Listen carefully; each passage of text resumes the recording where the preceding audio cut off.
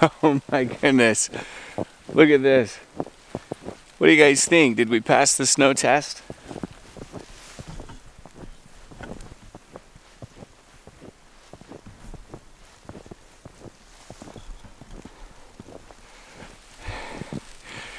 This thing is buried in snow.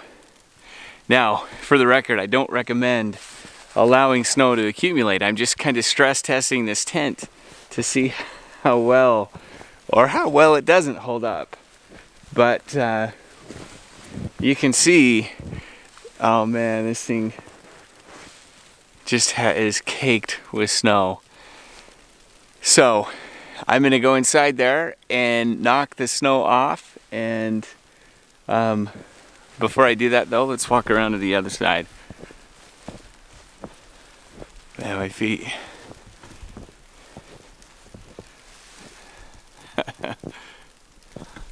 I'm so impressed. I'm so glad that that held up so well.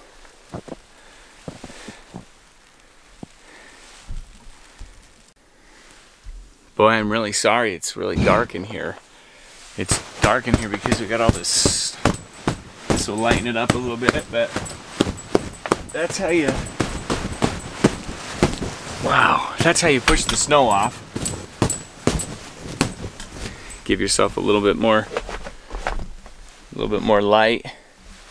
You just push it off like that.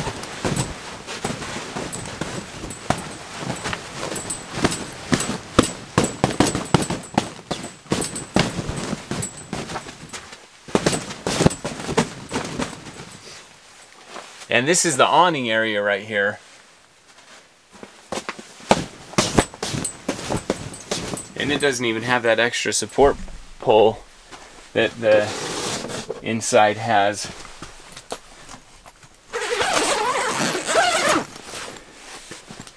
Yeah, so if we go inside, oh yeah, let me show you something. Got a little bit of snow right here, and that's expected. If the stove were on, obviously that wouldn't exist. That would kind of sizzle off. But yeah, I'm just gonna knock the snow off in here too. The support pole up here is doing a good job holding all this up.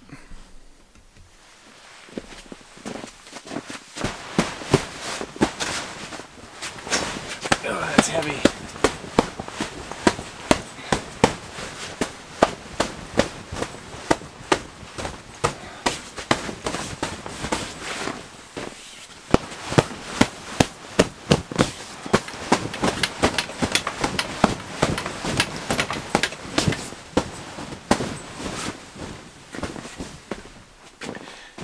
Can you see the difference? I know it's dark, sorry.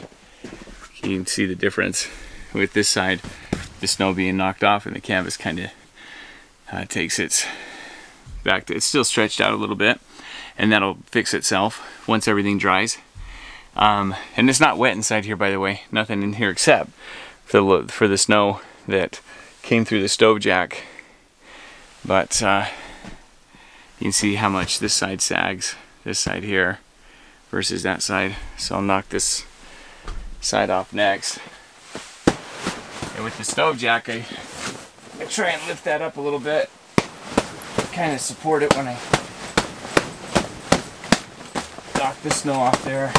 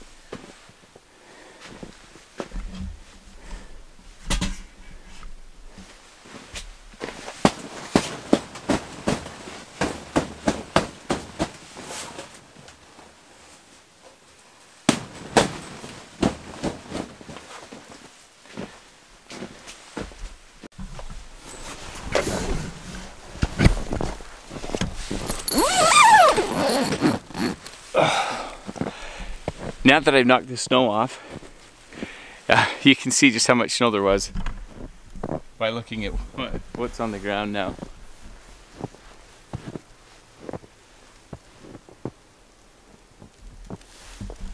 Should probably clean off this storm window here. But that is a lot of snow, and it's done a good job. So what I'm about to show you next actually took place about 2 days before the video that you just saw. And it was really a night that I had spent in it anticipating a big snowstorm, and it was a good snowstorm. I wanted to show you what you just saw though, because that was a better snowstorm. There's details though in the next part of this video, including how well it heats up the awning area, how to knock snow off when you've got a hot stove, just some tidbits like that. So if you're interested in that, stay tuned here. Hey guys, so this I think is the snow test. We'll see, I'll see, you'll see here in a few seconds. I'll see here in a few hours. It's supposed to snow all night. I hope it accumulates a ton so I can show you how well it can hold the weight. And I also have the awning on, as you can see right there. It's this area out here. I put a light out there so you can actually see out there. But that's the awning area. I'm going to leave that window open so I can try and keep that area heated well also, just to kind of test that tonight. And I'll keep posted throughout the night. I'm expecting that good snow accumulation will start to sag on the roof, and this support pole will do its job, and the heater will keep me warm. And I suspect that I'm going to have to, that I might get a little bit of moisture in through the stove jack, maybe down on the stove itself. We'll see. But this is kind of the true test here. So we'll see. And I suspect I'll have to knock the snow off. But we'll see if my prediction is right or not. All right, well, we got the snow that I was hoping for, and it's not powder. It's a heavy snow. During the night, I could hear the rain, and then you could hear it.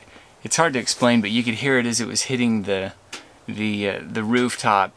You could tell that it then wasn't rain anymore, but it still wasn't snow because just obviously snow is silent. And I haven't knocked any of it off because I want to show you on the outside. In fact, I think the snow is still coming down, but I'm impressed at how much weight this can hold, because this is heavy snow, and to get this off, why I would just, you know, hit the roof and it would start falling off. The stove did really well. The stove, as the snow started to accumulate on the roof, it started to even do better, because I'm sure, you know, it's like the igloo effect. It was kind of insulating the heat from escaping, so it was really nice. I didn't have to go through as much fuel. I ended up taking my beanie off. It got really nice. I could hear, the only thing that woke me up a couple times is some of the sizzle when the rain would come through, or the snow, or whatever, just the water that was melting. It would come through here, and I could just hear a big old tss. But I mean, it's wet outside. Oh, you see that? Let me get a closer look for you. You probably see some of this moisture come down. I try to keep this. Yeah, the snow's pulled down on this. The snow pulls down on this. I try and keep this up without touching the metal, obviously, or I'll burn my hand pretty good. The snow's pulling it down, but some of the water just, you can see right here. You see that?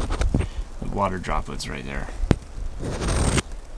But nothing on the stove. I mean, if it did hit the stove, it would sizzle. If it ran down this pipe, it would disappear as well. So at this point, with the stove, moisture is zero problem. I haven't gotten anything inside, even when it was raining, so holds up pretty well. Oh, let me give you some feedback on this. I kept this open for a good portion of the night to see how well it would warm it up. It was always colder in there. when I step outside, it was even colder. So obviously it was still working in there, but not as efficiently as it was in here. And at some point I wanted to I didn't want to waste any more fuel. So just keep in mind that it does heat the awning up, this area out here. It doesn't heat it up nearly as well as just the tent area, but it did heat it up. In fact, even with it closed, even with this closed, wow, you know what, I just figured something out. Even with it closed, it still heats it up a little bit, but I just figured something out. There's a lot more snow accumulation in the awning area, and that must be because I closed that window and the heat inside was melting a lot of that, whereas in here it's really heavy right here. Let me see if I hit this. You can see that, see how how much snow we got. So let me show you from the outside though, so you can get an idea of what type of snowstorm I'm talking about. And it's really coming down.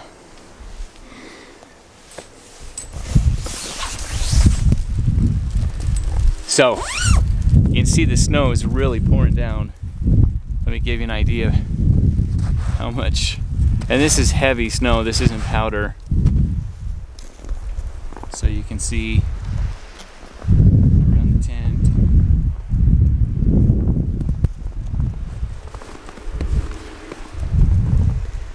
That's the part that I just hammered off to get an idea of how much snow accumulation is. But I think, yeah, look at this. So the stove obviously melted a lot of that snow, and it's running down because this is just slush. So a lot of that weight, I don't know if a lot of it's ended up coming out the side. It doesn't seem like it, but it's down here on the edge. So I'm gonna let it snow for a little bit more and see how much more snow it can take before I feel like I've got to clear it off. And this support pole right here is really doing its job. This is the one that's optional. If you're not going to get any snow, don't bother. But I've never seen so much pressure on it. It's really in there nice and tight. If I wiggle it a little bit, you can see the roof shake a little. So I'm not totally sure what's going to happen here. I might get a little bit of snow down here, but I definitely don't want to risk getting burned.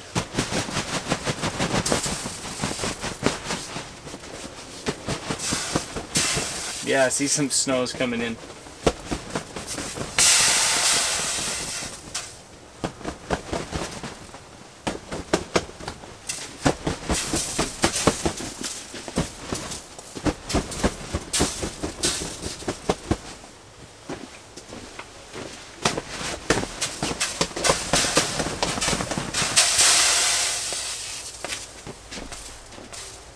That reminds me of those steam rooms, those saunas where you throw the water on the hot rocks, because I could instantly feel the humidity change in here once it hit that.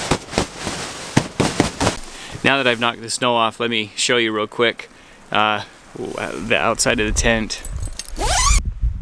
So this is the area by the flue, and you can see lots and lots of slush here because it's hottest right here. So I'll just scrape that off. Kind of cleans it off too. The embers that end up falling down. Lots of fun snow today. And see, I thought I got all that totally off, but you can see there's still some slush.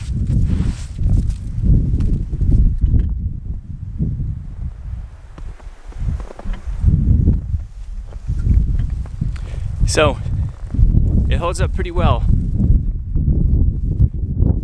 Really well. Fire's still going in there. In fact, it's still nice and warm. Freezing out here though.